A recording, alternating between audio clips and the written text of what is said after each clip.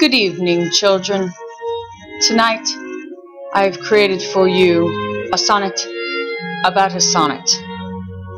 And what I am hoping for you to do is listen to this sonnet and denote some of the components that I have put for you on the screen.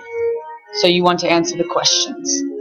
Again, Sonnet About a Sonnet by your fearless leader and English guru, Mrs. Moses.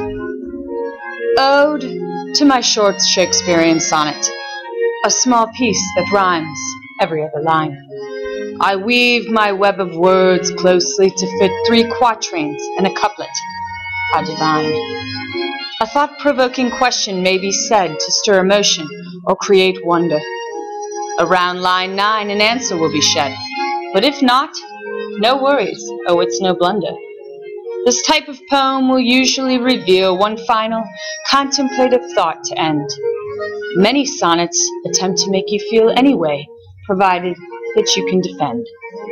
The greatest sonnets pertain to life, death, love, and nature, certain to take one's breath.